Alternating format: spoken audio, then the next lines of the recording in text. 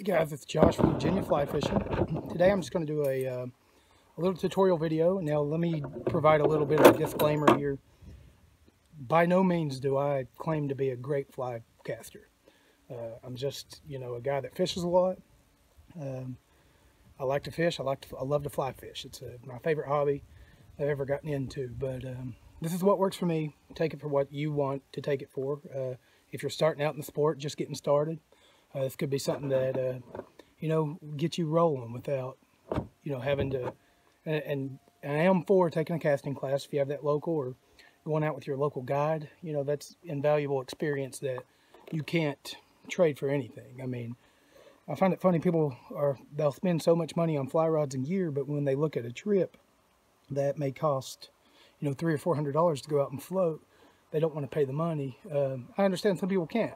I've never been on a float trip, but if you have the money, you're not only paying for the trip and the chance to catch fish, you're paying for the experience of that guide to get you started right, because you can form a lot of bad habits, and I'm sure I have a lot myself. But another point that I want to get across here, this rod, look at this. I was going through some of my dad's stuff and found this rod. Half the handle's broken off. It's old. It's an 8-foot rod. It's missing the main guide eye. Missing the main big eye here.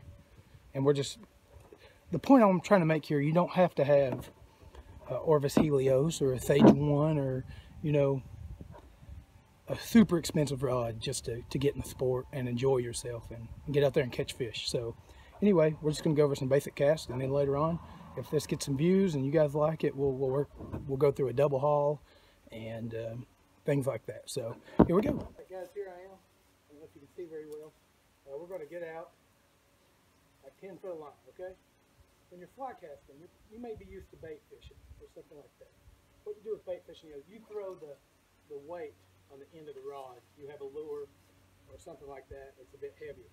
With a fly rod, the flies are almost weightless unless you're throwing streamers or something like that. But the bend of the rod loads the line, the weight of the line. You're casting the line. The most important thing that I can get through to you is don't go back too far or too far forward, right? What I like to tell people when they first start casting, you don't have to keep the line in the air. You don't have to do that. What you want to do it first, you can even do it. It doesn't matter if you do it over your head, to your side, over your shoulder, or whatever, any other way. As long as you keep, the most important part is your fly rod goes in a straight line every time. You don't want to deviate from the path. You go straight back, straight forward. Another thing I like to mention is the stop. And a lot of people use the clock 10 and 2 or 10, 2, 10, 2, 10, 2.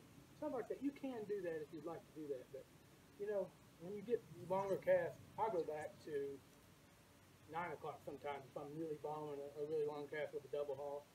I don't think that's largely the important part. But what I like to tell people to do when they first start casting is you can just throw it behind you. Let it land. Pick it up. Throw it forward. Just get a feel for the line in the air. Throw it behind you. Let it land. Throw it forward. Let it land.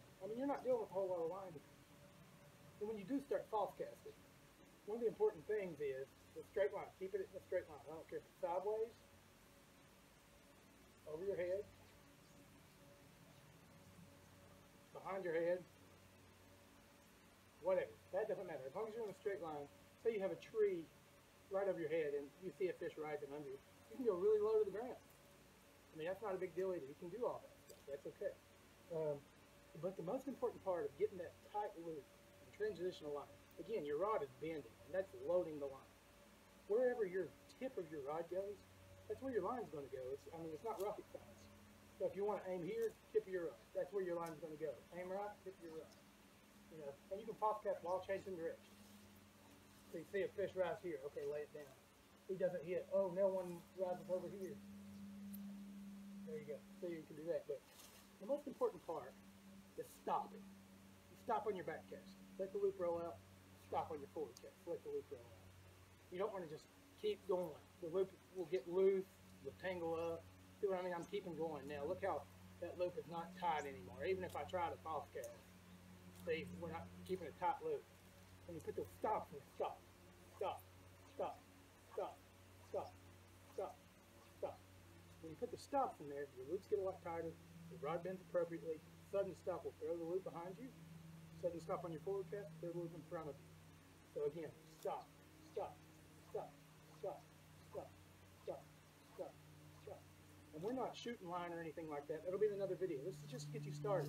Stop, stop, stop, stop, stop, stop. There you go. See, just like that. And there's not a whole lot to it. A lot of people make fly fishing, I think, a lot harder than it should be. But look at this.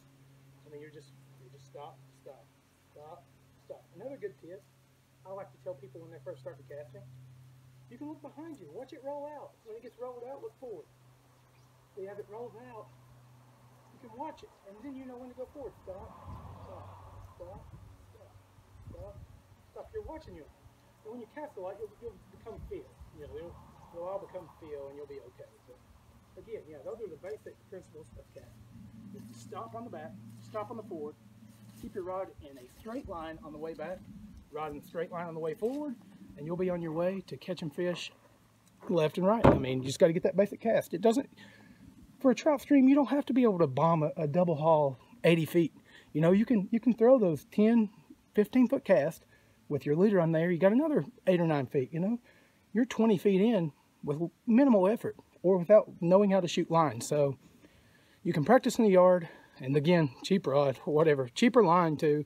I just wanted to prove you don't have to have state-of-the-art equipment to get out there and fish. You can get in your yard and cast, you know.